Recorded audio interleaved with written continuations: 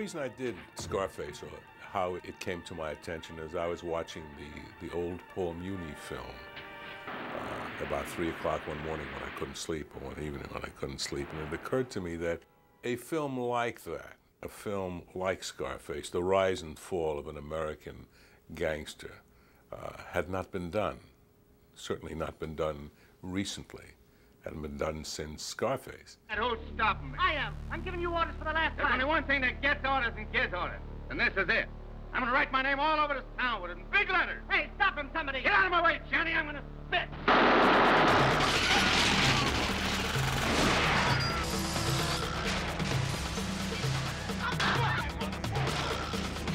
Having had done a number of films with Pacino, I'd always wanted to do a large gangster film where he would have a part to play in this genre. And it occurred to me that this was not the old Scarface, because the old Scarface had to do with Prohibition, but the rise and fall of a gangster, an American gangster, a dynasty. I talked to Al about it, and I said, you know, there's something here. I don't know where it is yet. I had heard about Scarface for a long time because I was working on a play by Bertolt Brecht called Arturo Ui, which was very influenced by the American gangster picture. And I heard, even as a kid, I remember my relatives talking about the Scarface and how George Raft flips the $50. And so I had heard a lot about it and never saw the picture. So I was one day walking along Sunset Boulevard, of all places, and there was the, I believe it's the Tiffany Theater now, and it was playing in a double bill with something else, I forget. It was Scarface, and there was a few of us. So I said, well, why don't we just go and take a look at it? And we went in, and it was, you know, an astounding movie, astounding. And the performance of Paul Muniz was astounding and inspiring. And I thought after that, that I just wanted to, you know, I wanted to imitate him. I wanted to do something. I was inspired by that performance. And I called Marty Bregman, who then put together some people, and they started working on developing this as a film. We started to work on Scarface with David Rabe. That was the first screenwriter on it, and David and I were working on it, and the screenplay was not exactly going like everybody wanted it to. It was, and ultimately I felt that we couldn't all agree on what we were trying to do, and David and I left the project. And I started to talk to other people, and one of the people I talked to was Sidney Lumet. Sidney Lumet had the idea of putting it in Cuba, which I thought was a brilliant idea. For years, I remember even Martin Scorsese and Robert De Niro had the Scarface movie in their repertoire of things they wanted to do, and it was a difficult thing to break through and find our way in to do it in today's world. He says, well, why don't you do this about the cocaine world? And it occurred to me that that's it. That's it. And I enlisted Oliver, who I'd known for a long, long time. Oliver and I were very good friends. And we embarked on this venture, this quest to explore the cocaine world. He came to me after the failure of my picture I directed called The Hand, and wanted my services back as a writer. And I needed money, and I was in a tough place. I was leaving America. And he said he wanted to do Scarface. I said, I'm not really interested in remakes, you know. It was not until Sidney Lumet came into the picture, I think shortly thereafter, we had another conversation, and he told me that Sidney Lumet was very anxious to do the movie and wanted to do it Cuban, Miami, 1980, 81, the Mariel boat lift to Miami. I started into the research into Miami. I went to Miami extensively, and I got to know both sides. I got to know the law enforcement side, the attorney's office, the gangster elements through the lawyers, the ex-gangster elements, and then eventually I wanted more, and I plunged on into the Caribbean. I went down to Bimini. On another trip, a separate trip, I went to Ecuador and to Bolivia. My wife was with me because she was sort of like part of my security. a man with a woman seems a little less sinister or less intrusive than a single man. Naturally, we struck up conversations with a lot of guys with jewelry, kind of playboy types. And I told them I was a screenwriter and I was doing a movie about this stuff, and they were flattered. We started talking and went back to their place, drinking, snorting, having a party. And I mentioned the name of somebody who had helped me in Miami with my research. This person had been a defense attorney. When I mentioned the name, their faces went white. It meant that I may have been in some way connected to the prosecution or to a cop or an enforcement officer, and I was just pretending to be a screenwriter, and I was going underground here. I knew I was in trouble. It was a scary moment, and it was good for me to get back in touch with that fear that I had felt so often in Vietnam. Because that fear is sort of what the essence of Scarface is about. If you can capture those moments of fear, the concept of you don't know what's going to happen next, the violence can come at any time. And I wrote Scarface in Paris, actually. It got me away from that world of cocaine, because I was doing cocaine myself, and it was interfering with my thought process, and my brain cells were being damaged, you know? So I really needed to get away from America, because I knew too many people here were doing coke. It was a time of cocaine and excess. You do too much of that shit, you know? Nothing exceeds like excess. You should know that. I just got the script, and on the first reading of the script, I realized how Oliver had captured that world and made it his own, and brought out that the wonderful texture and nuance and power. When Sidney read the screenplay, he didn't quite like it. He felt it should take more of a political direction, and I thought that not only wouldn't work, it wasn't true. He thought it was too violent and over the top, and wasn't what he wanted to do. So he left the project, which was disappointing. And obviously I would have loved to have directed. I had directed The Hand and Seizure, but it was a big film with Pacino, and they would not let me direct it. I went out and looked for another director, and ultimately found De Palma, who saw the film as I saw it, as Oliver had written it. When I first started with David Rabe, we had more or less tried to start with the original Scarface, Italian, Chicago. The script that came to me ultimately that Bregman had developed with Stone was completely different. Nothing I had ever envisioned, and that's why I liked it so much, because it was a whole new way of approaching this material. And those elements were in the original script. I liked the material specifically because, to me, it was sort of like a modern metaphor for the treasure of Sierra Madre, where cocaine becomes gold, and it's a kind of the American dream gone crazy, where you have this product that you can turn into millions of dollars, but in the process, you destroy your life. And it's sort of like the capitalist dream gone bizarre and berserk and as crazy as it can get, and completely self-destructive. I think the direction that we chose was pretty much embodied in the original Scarface. The elements that were basic in the construction of the Muni Scarface. I like Johnny, but I like you more. I like Frank, you know? Only I like you better. It was the sister, the mother, the Manola, the Manny character, okay? His love affair with his competitor's girlfriend. I mean, all of these things were in the original Scarface. And Oliver, being the brilliant writer that he is, invented the rest of it.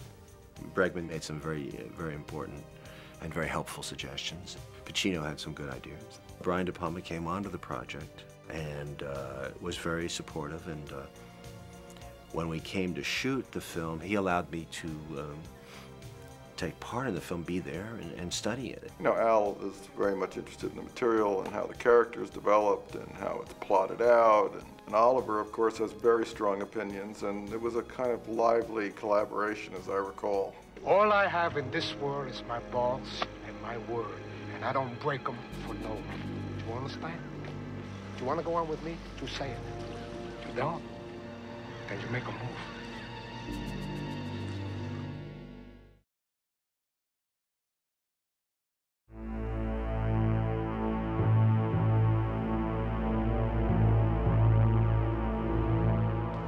Okay. going to give me the cash? Or do I kill your brother first? Before I kill you. Why don't you try sticking your head up your ass? See if it fits. I would say the most defining experience about Scarface was my first opportunity to work with a truly great actor. Working with Al, he's like an incredible talent. All of the films that I have made with Al, I have created for him, specifically for him, specifically for the things that I thought he could do best playing.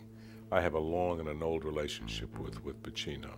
I represented him when he first started. So I have a great knowledge of his instrument, which helped me in Scarface and the other films I made with him. I'm Tony Montana, a political prisoner from Cuba.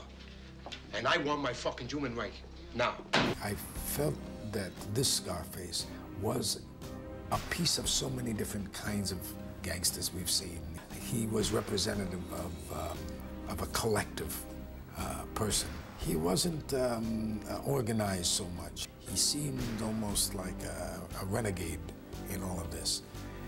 Even though he would comply, you knew eventually that he couldn't stick to any format, any controlled environment. He was out of control, which was an attractive thing in his character to play. Who put this thing together? Me! That's who! Who do I trust? Me! But it was a long, arduous casting process. Steven was somebody that we saw right in the beginning and liked right in the beginning. I was born in Cuba in '56. Actually, I was born the day that Fidel Castro arrived from Mexico, ready to start the revolution. My dad, at a certain point, decided that things were not going to get any better. So he gathered us together and he took us to the airport, my little brother, myself, and my mom. It's 1960. They got off the ground, and once they were in airspace, in the international airspace, he said, I'm not going back. I'm out, I'm gone. So he arrived in Miami. He had a dime in his pocket. We lived from house to house, from different people's houses in the first few months, and did the whole exile experience. We're gonna be out of this place in 30 days. Not only that, but we got a green card and a job in Miami, man. Now are we made, or are we made, man? Over the years, I grew up to be an American. That's what I wanted to be. I wanted to be like the kids in my school who didn't have Spanish surnames. Got through high school, went to Europe, saw Europe, and came home and I said, I've got to do something. I went to junior college just to kind of kill time, and then and I walked into an audition for a play, for a Tennessee Williams play. And I got cast. And once I was in the process, in the rehearsal process, I said, this is it. This is what I do. I was living in Manhattan and studying with Stella Adler and going through that whole journey of the starving actor. And I got a call about an interview. And this woman, she's casting this film. It's called Scarface. It's starring Al Pacino. And the second role is his buddy. So I go, and she says, oh my God, they're right. You're perfect. She goes, I have to call Brian. She gets on the phone and calls Brian. And Brian says, send him over. So I go meet Brian. He says, okay, all right, so you speak Spanish, right? Yeah, you're cute. You're really cute. Yeah, I'm Cuban. And he goes, okay, well, he calls Marty Bregman. He says, okay, I'm calling the producer. Calls Bregman, he goes, yeah, he's right, he's perfect. So I went back to LA and I met Marty Bregman. And Bregman, from day one, says to me in his voice, he says, kid, you're gonna do this movie. You're gonna play Manny. You can't get the part yet because there's a lot of variables, a lot of things. But hang on to this thought, learn this, be it, and be ready when the time comes, step in, you're gonna do it. Stephen Bauer was chosen to play the second male lead in this after he had read for us. His background certainly didn't indicate that he could stand up on screen next to Al because most of the scenes were with Pacino. And if you look at any of Pacino's work, it's very difficult to watch any other actor if he's on the screen. And Stephen, in a reading, convinced us very quickly that he was the right person for this. Eventually, we said, okay, you're gonna meet Al. He was in Brian's office, and I went over there, and it was love at first sight, though. It was great. I walked in, and he was there, he was there, and he's just he's like a kid, and we hit it off, like, immediately. It was done deal. It was like we were ready to start to be those guys. Stephen and I became very close friends, And we spent much time together and just going over our relationship and what it was in the past. And we enjoyed it. We had fun doing that, making a kind of a scenario, making up a story. And that was a lot of the work we did together. Told him when you told me to tell him. Told him when I was in sanitation. They didn't go for it. Sanitation? Yeah. I told you to tell him you was in a sanitarium, not sanitation. But there was a long process until we ultimately settled on the final cast. You know, we're getting to a point where these decisions had to be made. Al would sort of go back and forth about, well, this is good, but this isn't quite working. And we ultimately had a screen test at the 9th hour and finally decided on Michelle. Tony Montana. Hello. Annie Rivera. Ida. Michelle Pfeiffer was a young actress that nobody had heard of. Michelle Pfeiffer's agent called me and suggested that I meet with her. And I said, well, if she would be good enough to fly herself in, I would see that she would certainly get a reading. And she did. For me, that was very important. I had every intention of paying for her transportation, which we did before we hired her a couple of months later. But if a young actor is that committed or is that interested in doing that role, that they would take the dollars, and they would, which are hard-earned dollars at that point in their careers, and come in or make that kind of an effort, we always pick up the tab. And she did, and we auditioned her we read her with Al, with a lot of other young ladies. I think we auditioned every young actress in the business at that point. And at the theater that we used as a casting, when she got up on stage, she brought Al to life. Hey, Jose. Who I went and how I fuck is none of your business, okay? Now you're talking to me, baby. That I like, okay? Keep it coming, baby. Don't call me baby. I'm not your baby. Not yet, man. You gotta give me some time. It's interesting because I don't think even he was aware of it, but it happened. The relationship happened there. It was right then and there. Because nobody heard of this girl, and we were interested in maybe casting this role up, but when she was just magic. And that's why we use it. There was no question in my mind from the moment I saw her read that she was going to do this part. Michelle Pfeiffer was very interesting because it was one of her earlier movies, and I think she was very attentive and committed, and she is a very involved working person. She's involved all the way. And I think with this picture, I didn't know her, and she seemed like she wanted to discuss a lot of what was going on. And I remember her being very intense and interesting. I catch you here again, I'm gonna wipe you all over the fucking place. Oh, Do you understand? Yeah, go ahead. Do it now. I want to see it. I want to see it now, big shot. Don't push me, baby. No, I want to see it now. Get the fuck out of here! Mary Elizabeth Vance Antonia was a very wonderful young actress when I first met her. And we picked her like we picked Michelle Pfeiffer. We read her, and she was magic. And she was the person. She was Gina. Mary Elizabeth, I remember rehearsing with her and going over some. I can even remember talking about what was going on in this relationship, because it was a strange thing that does take place, and I don't think he thought of his sister that way. But he felt a love for her, and he felt a purity for her that obviously represented something to him. He endowed her with this kind of innocence and saintliness. It was an odd thing and an interesting thing to have in a movie. It had a certain tragic element to it. She's beautiful. How come you... Hey! Stay away from her, man. You hear? She's not for you. We just clicked, you know. She was their favorite, and I was their favorite, and they put us together, and we read, and it was just right. The chemistry was right, and she's just as wholesome and as able to turn and be that fire, you know, that spitfire, you know, when she turns on him. Got some nerve! You got some nerve, Tony! You think you can come in here now and tell me what to do? Get out of here. You can't tell me what to do, Tony. No more. I am not a baby anymore. I'll do what I want to do. I'll see whoever I want to see. And if I want to fuck him, Tony, then I'll fuck him. I don't know why. All her scenes used to make me, I get all choked up because she's so pure, you know. It comes down to one thing, Tony boy. Huh? And you never forget. Lesson number 1. Don't underestimate the other guy's greed. Robert Loggia was chosen, again, on the basis of a reading. Robert Loggia is a fine actor, and he fit the role, and he did an exemplary job. I thought Robert Loggia seemed to just embody this guy, and he was, I felt very daring in his portrayal. He and F. Murray Abraham, I thought both of them contributed a great deal to the movie. How do you think of him? I think he's a fucking peasant. Yeah. But you get a guy like that on your side, it breaks his back for you.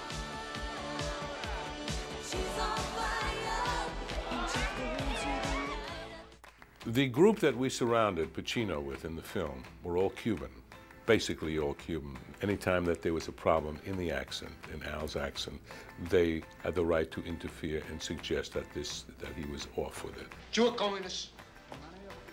Huh? How'd you like it?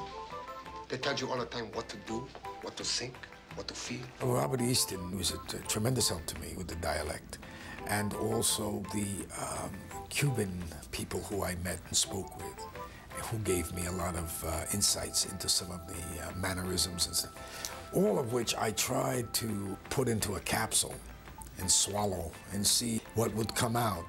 And I was trying more not to be as authentic, because I don't believe you can really be authentic unless you can mimic very well.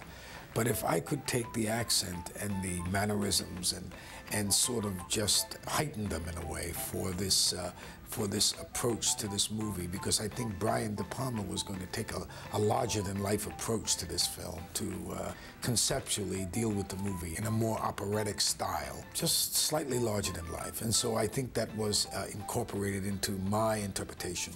Al did a lot of interesting things. When I first met him, we were doing some screen tests. We were testing Michelle Pfeiffer and other ladies. And then after we finished that day, he said, "Johnny, can I ask you a big favor?" I said, "Yeah." He said, "Only speak Spanish to me once we start the movie." I said, "Really? Why?" He said, I want to hear Spanish. And he said, "Maybe I don't understand, but just talk to me in Spanish." So I did. For the entire picture, Al Pacino and John Alonzo spoke Spanish. He was Spanish himself, so when I was off with an accent, I asked John if he would help me, and I love that he spoke to me in Spanish. That's part of his preparation, and I think that's part of what makes him one of America's finest actors. We had a month of rehearsal time. This is unheard of, you know, but Bregman insisted on it, and Brian insisted on it, and we rehearsed that thing. We could have taken it on the road like a play. Scene, scene, scene, scene, scene, bang, bang, bang. We had a great cast, you know, these great actors. And Brian was great, his graciousness and his generosity and the wisdom, really, that it took to allow what he allowed, allow for exploration and spontaneity when there was room for it. It was a whole ensemble piece, and a lot of playing the scenes back and forth, and Al and the other actors would find, you know, they would improvise things and find things to build into the scenes, and Oliver would come back and rewrite them. There was a lot of that. I felt good when he was involved because, first of all, he responded to the script in such a passionate and positive way. And this idea he had of making this thing larger than life, a little bit more heightened reality, appealed to me. Say hello to my little friend! And I know every actor I've ever met does Tony Montana. This country, you gotta make the money first. Then when you get the money, you get the power. Then when you get the power, then you get the woman. You know, whether it's Bruce Willis, who does an incredible Tony Montana, or Tom Cruise, who does an incredible Tony Montana, or Alec Baldwin. I mean, you know, they all do him. I mean, it's like, you know, we used to do Marlon Brando and On the Waterfront. You know, it's such an audacious character with such wonderful lines. You know, and Al did such an incredible performance that, you know, every actor in the world loves to play that part. So say good night to the bad guy. Come on. The last time you're gonna see a bad guy like this again, let me tell you.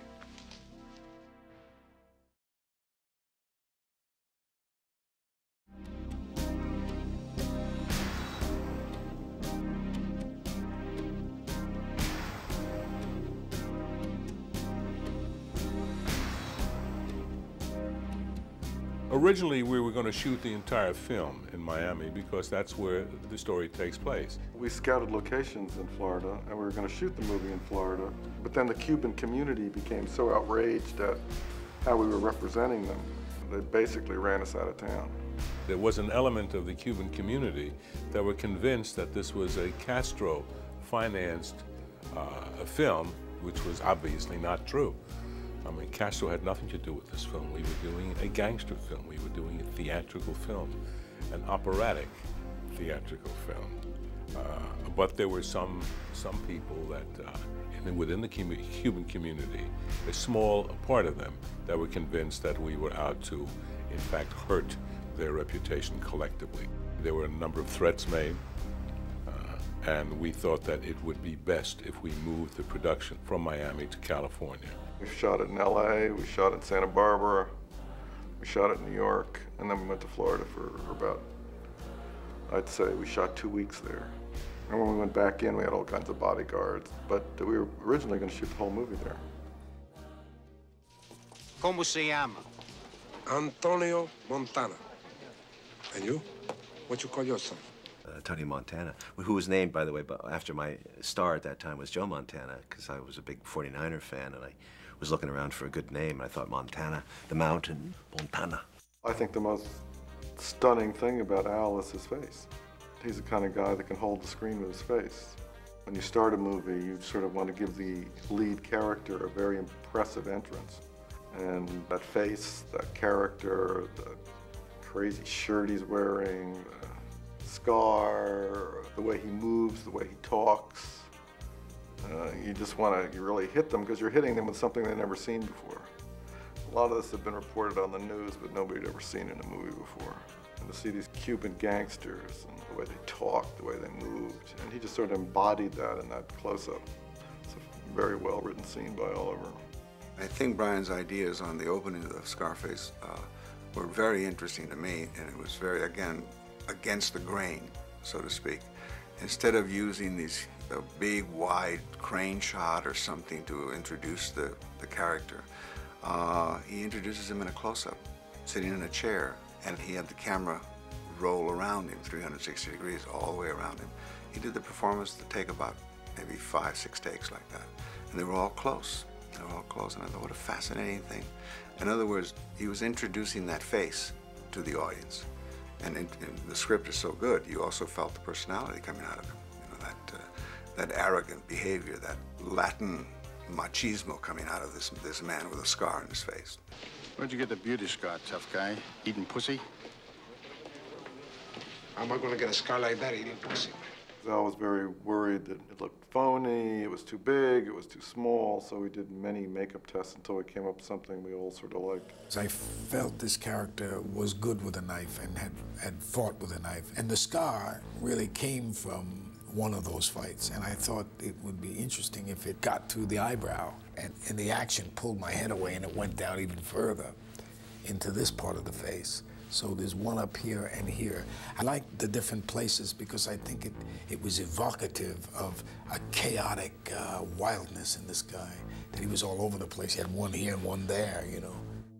I think Brian has an affinity for doing the high crane shots, the straight down shots, the bird's eye view of things. And some of the things in Scarface were born out of necessity. For instance, the opening internment camp that was under the freeways and so on.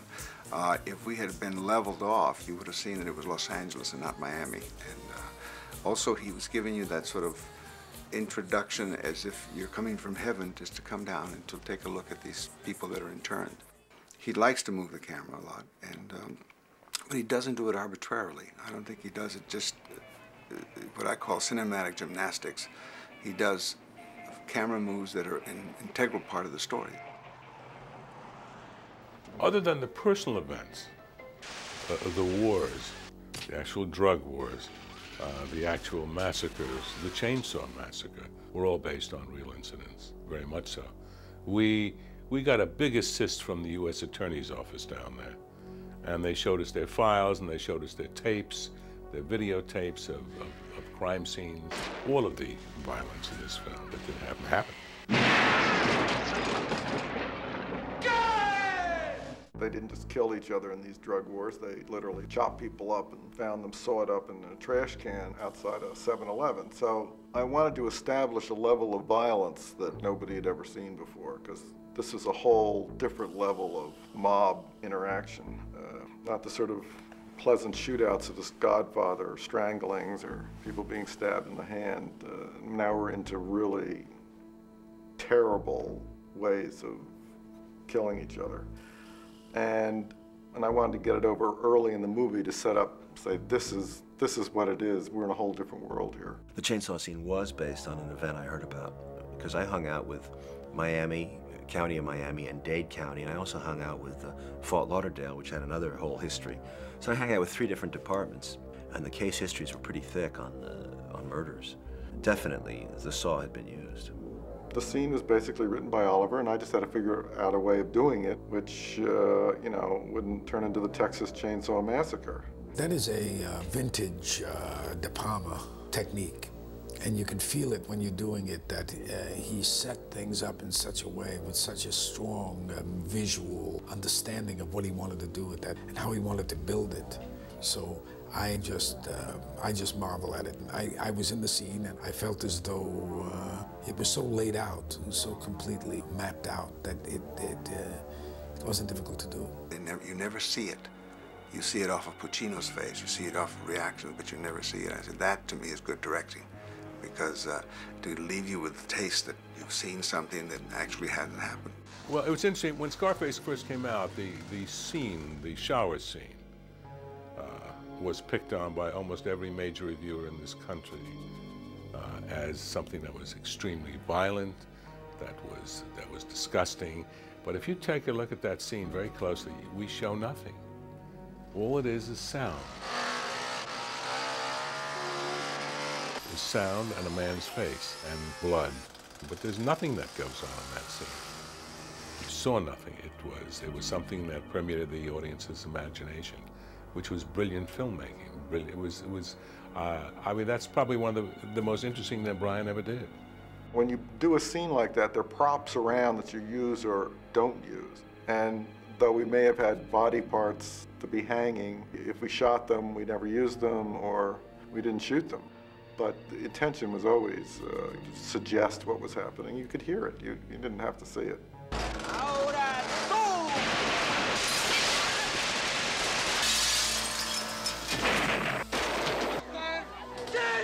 You want to set up the world these guys are in, and once you set up a terrifically violent scene early in a movie, you don't really have to do much more after that. I expected Brian to give us his elaborate details of how he wanted the picture to look and what he wanted to work with. And all he said is, John, I want you to give me the most beautiful pictures, and I'm going to put violence inside. The movie was supposed to be shocking. It's a shocking world, and these are like gangsters you've never seen before. Well, it was shot in a couple of parts. We hung F. Murray from a crane, basically. But the stuntman, Dick Zeiker, had to leap out of the helicopter with a noose around his neck, and it had never been done before. That was a kind of tense day, as I recall. We had a couple of cameras on it, and they flew around, and then they literally tossed him out of the plane. And then we, intercut it with, Murray hanging from a crane.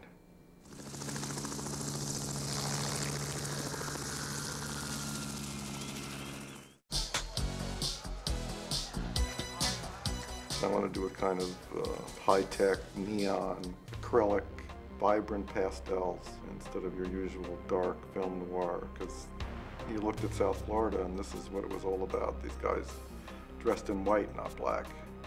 Scarfiati came up with a whole great look for the movie, and he was just a genius. The Babylon Club in Scarface, an extraordinary set that Nando Scarfiati designed. And he warned me before I saw the set. And he didn't warn me as much as asked me, he said, do you mind mirrors? And I said, no, I don't mind mirrors. I figured 1 or 2 mirrors here. I walk on there and there's 15 panels of mirrors all the way around. And to add to the dilemma, Brian says, I like to shoot 2 and 3 cameras. So that made it even funnier, because I had to check each camera to make sure the mirrors were not reflecting itself or the other camera. and that when they were to be destroyed with gunshot, that we weren't going to get an accidental reflection. Stan Parks and Ken Papio are the mechanical effects men.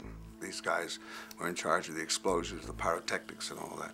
They're extremely talented men, and the fear that I had, everybody had, that these mirrors exploding so close to Pacino, that, you know, flying glass and so on, because they couldn't really be plastic, see, because if they were plastic, they wouldn't break. They had to be plate glass so that they would have the implosion. What they did was very, very clever. They were able to more or less implode them so that they could take the pellets away from Pacino's face. And then we go on the set. These sets were like, fuck. You know, we'd read it, we'd been reading it for months, you know, and suddenly there it is, you know. They built these things, you know, at Universal, and the sound stages at Universal. And we'd walk on, it's like, oh, now I know where I am, and like, boom, we were there. Manny, look at this pelican fly. Come on, pelican.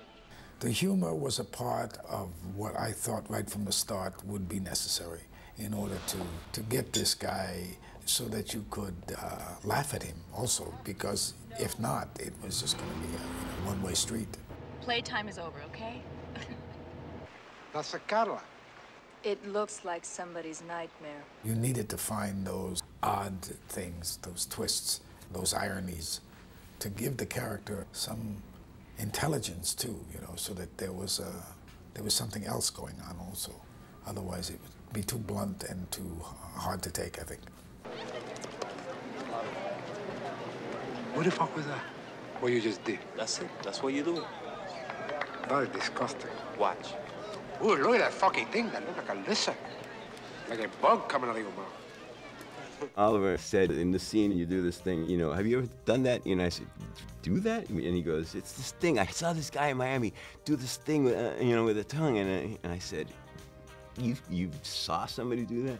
He goes, yeah. And I go, yeah, what? And he probably got slapped. He goes, that's what happens. You get slapped.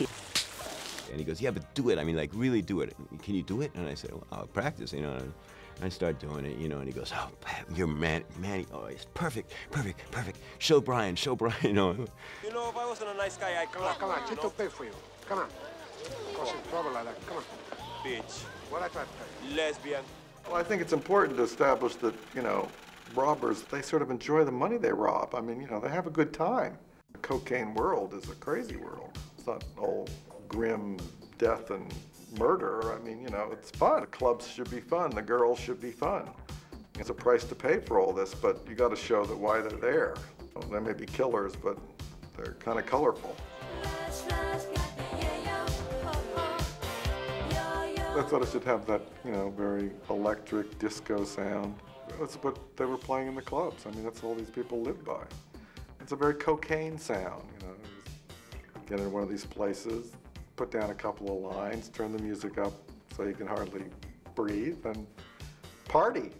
Tony gets the American dream, but it's hollow because there's nothing going on spiritually. He can't love. He can't love Michelle Pfeiffer. He can't reach across. He can't connect. I have Nick the pig as a friend. What kind of life is that? Can you see what we're becoming to? All he can love is his sister, his blood, but his ability to imagine a form of love outside himself is gone by the materialism that surrounds him, is destroyed by it.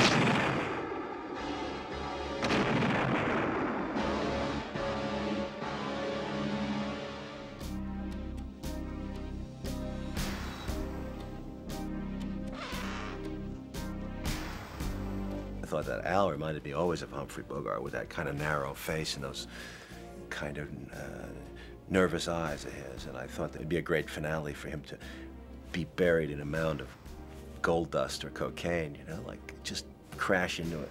The cocaine that Al snorted was real. No, I don't know what Al was snorting, to tell you the truth. I do remember we tried out baby milk, which is dried milk, but there was nothing easy to snort because it would get in your nose and you'd be blowing his nose all the time. But I never snorted it, so I can't really attest to what it was. I don't like to give away that secret because it takes away from somebody's belief You have to have a secret. I mean, that's part of what we do. The ending of the Paul Muni Scarface has probably a lot to do with the codes of the time, that the bad guy had to repent, or had to crawl on his knees and to beg and be a coward so that he could be killed or punished. So I think that was probably dictated the ending of Ben Hecht's Scarface.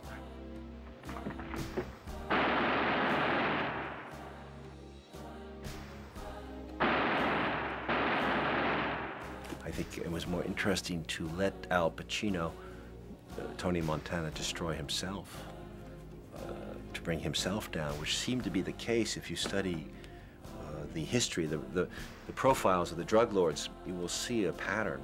Money and excess and wealth. Luxury corrupts far more ruthlessly than war. Is this it? This what it's all about, Manny? The only memory I have of that is putting myself in a kind of trance-like state, because I was in a coked-up state as the character. So I found myself every day going into this room with all these guns and all this smoke and all this hell, actually, and I would put myself in some kind of give myself a kind of mantra and just go in, bite the bullet, and you know, spend the 12, 14 hours there every day in, day out, just shooting that sequence. Say hello to my little friend!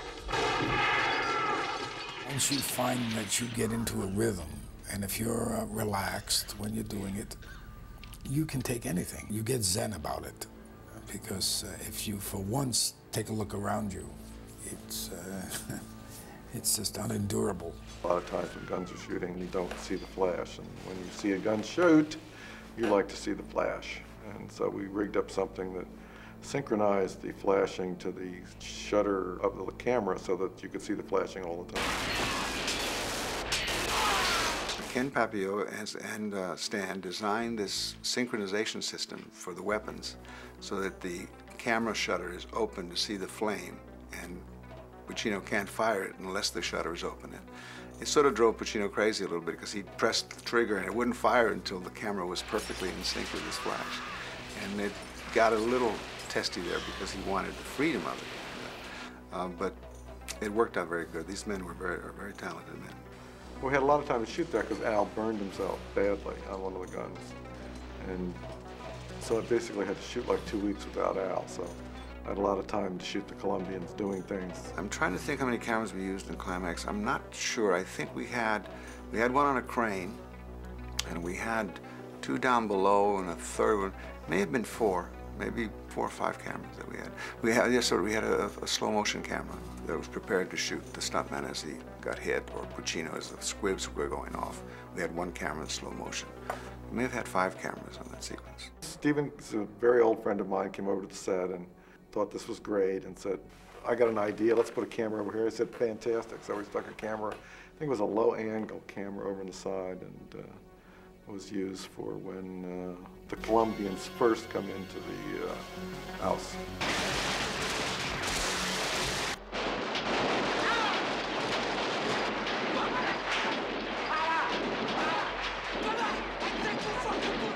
It probably took more than half a day just to line up exactly where the cameras were going to go.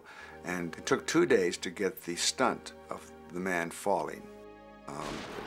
I say it took 2 days because it wasn't really working right the first time, and he had to hold his breath too when he landed there, because Brian wanted to keep shooting for a long time.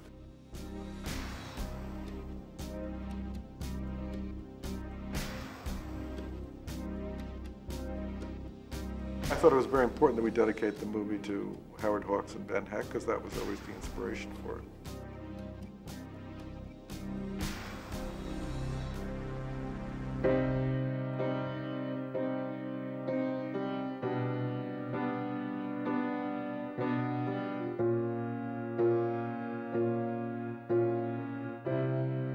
The theme for Tony had to reflect the character and the person of Al Pacino, and of course of the character of the movie. And it has to be a little dangerous, a little suspenseful, but a little deep too. And I think it reflects quite well that atmosphere which was at that time in Miami with all the crime and all that stuff. Giorgio Moroder had done a very good score for Paul Schrader and in The American Gigolo. And I liked the sound, and of course as I went into these clubs where all these guys were hanging out, all they played was this sort of, endless disco, coked up music. So that seemed perfect for the score. The theme for the two girls was a little tricky because I wanted to have the same feel for both, because Tony is in love with her sister and in love with Elvira. And so the sounds are very similar. The melodies are slightly different, but that was done in purpose so to create a little bit of an ambiguity and to show the people that Tony is in love with both.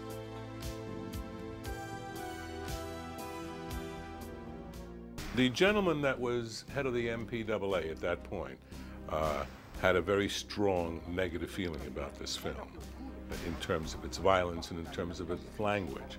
Fuck anything and anyone for a fucking buck. Can't you stop saying fuck all the time? But the language was a big problem to him, and he threatened us, not only threatened us, but he stamped an X rating on this film. We discussed what they thought was bothering them, and then I made an adjustment and I sent it back to them a second time. They gave us an X again.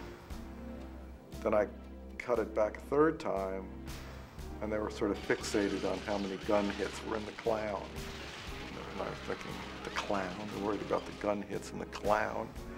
So this is the third time I sent it back, and they still gave us an X. And the studio, of course, was saying to me, solve this, we can't release an X movie.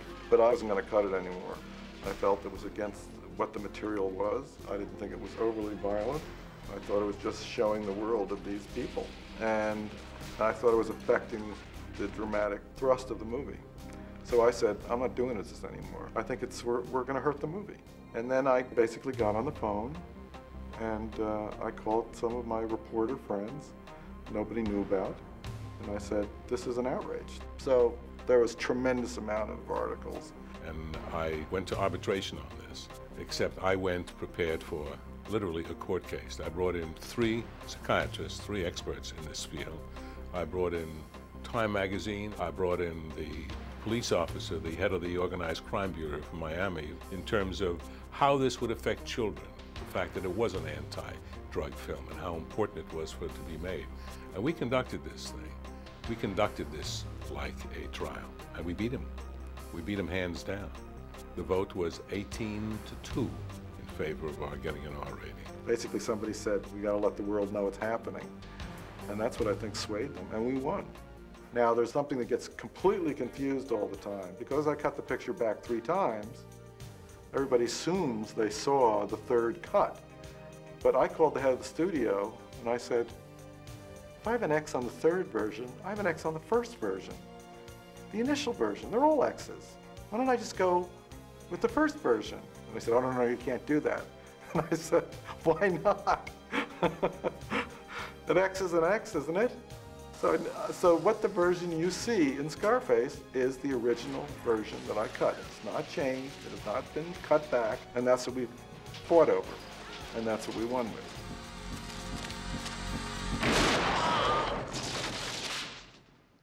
When I first saw the movie, I thought that Brian had achieved that operatic style. I thought it would be controversial, though. I thought that there would be a reaction to it, that it would affect a certain kind of criticism.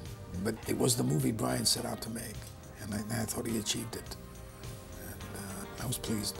At the first screening, actually, the first screening in New York, Martin Scorsese was sitting in front of me. And I was a nervous wreck. And he turned around in the middle of it and he said, they're gonna hate this film, but they're gonna love it too. He said, people are gonna love this. He says, you guys are on. You're right there, you're on, you're dead on. And he says, you're onto something, When I saw the film, I was very proud of it. It was, one of my children. I'd go on the New York subways and I'd hear dialogue from the picture. I knew that it hit a nerve. When Scarface was reviewed and released. We did very well business-wise, but review-wise, we did terribly. There wasn't a major reviewer in this country, with the exception of Vincent Canby, the New York Times, who thought this wasn't garbage. Now, these same reviewers have pointed to Scarface as the consummate gangster film, as the landmark gangster film. Tony Montana was a product of his time. He came here not to blow up banks and not to go into the cocaine business, but this is what was available to him. As many poor people that come to the States, there's nothing open for them, especially somebody like Tony Montana, who had a bit of a criminal background, and he didn't know where to go. So, like many others, he fell within this criminal groove. But he was a heroic figure. He was a man that had integrity. He was a man that climbed very quickly based upon his intelligence and his toughness to become a king of industry, if you would. His industry just happened to be cocaine and was illegal, but he was a dynamic character. He was certainly an exciting character. He was a romantic character. He was all the things that a good gangster film should be in terms of the leading man. It is one of my favorite films. I felt that what I started out tried to do with that character, make that character in a way, and this sounds strange, I know, but I picked the 2 dimensions, not 3 dimensions for this character. This side and that side.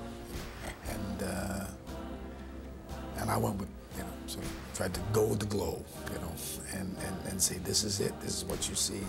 And I didn't try to go into another area with it. And so I felt, in terms of that, I might have succeeded. And I'm very proud of my collaborators. They're all great artists. Oliver and Al, and Michelle. I mean, if you go down the whole list. And Bregman. I mean, Bregman was a really fine producer and held this sort of group together. So in a sort of traditional Hollywood way, where you have a great producer and a great actor and a great director and a great screenwriter, I think we made a really great movie. And everybody did the best they could in a very controversial material. And we got our heads handed to us at the time, because the movie was, you know, sort of scandalized everybody. But in retrospect, when you look it back, you say, this is really good. Me, I want what's coming to me. Oh, well, what's coming to you, Tony? The world, Chico. And everything in it.